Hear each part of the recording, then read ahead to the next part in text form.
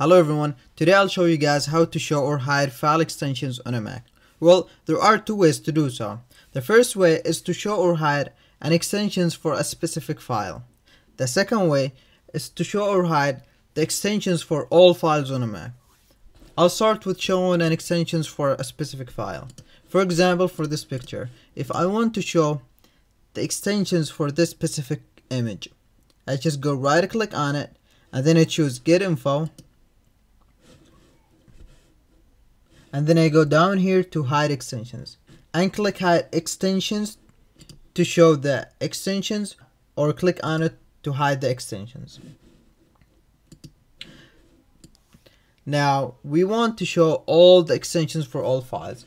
Just go to Finder menu and then choose Preferences command and then switch to Advanced tab and then click on Show all file name extensions.